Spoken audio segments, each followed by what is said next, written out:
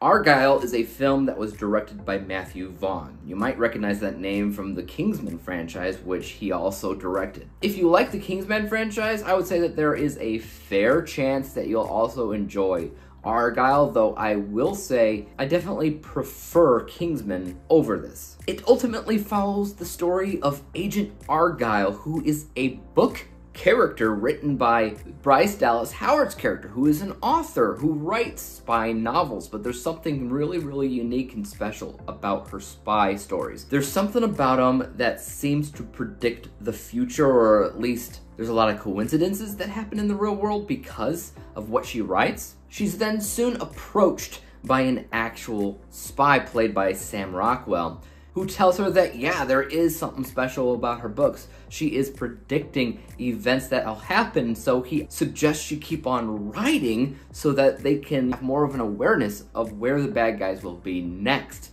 based off of what she'd write. Telling you any more about the story might end up spoiling you a little bit, but don't think like me, because I went into the movie thinking that it would be a stranger than fiction type of story. That's kind of what I got out of the trailers when I watched it. I was like, okay, there is a connection here. She's not necessarily predicting the future. There's an actual, Agent Argylle. So here I am thinking, oh, she's probably writing things into existence, and it's like stranger than fiction, but that is not the case. What's actually happening in this movie, which I will not spoil, is not something that I was entirely keen on. It's not that they didn't approach this idea well enough or explain it well enough. It's just that the actual execution of the film is overly convoluted. There's way too many things happening all at once. There's too many twists that happen in the film that don't make a lot of sense, that they just seem to be in there to be in there. I get that the idea is to kind of make some tongue-in-cheek jabs and self-aware humor jokes about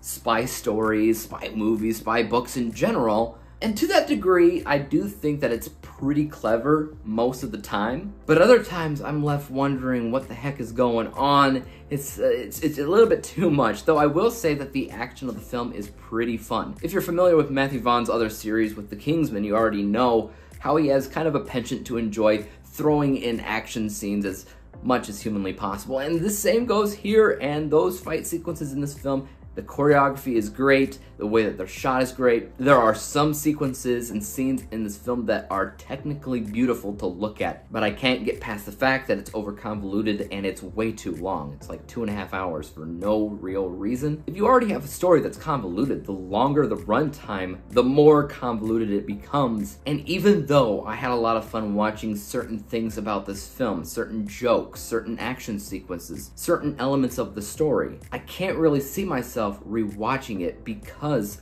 of how it sometimes gets. Overall, I will be giving this a score of C+. For me, that means that's a pretty fair score, There's elements of it that are very good, and then there's also elements of it that I just wish were better. But yeah, I would say the positive of films, I would say it comes down to the choreography, the visuals, the editing at times. Some parts of the music choices are pretty fun, but the story really is all over the place, and that's kind of the glue for an espionage spy story like this, comedy or not. If you want to see a good satirical movie about espionage and spies, I would suggest True Lies with Arnold Schwarzenegger. But yeah, guys, have you seen Argylle? If you have, let me know your thoughts about it in the comment section down below. Did you love it? Did you hate it? Was it kind of in the middle for you? Let me know. And as for YouTube, you guys know what to do. Hit the like, subscribe button, and bell to be notified when I come out with my next review. And until then, peace out.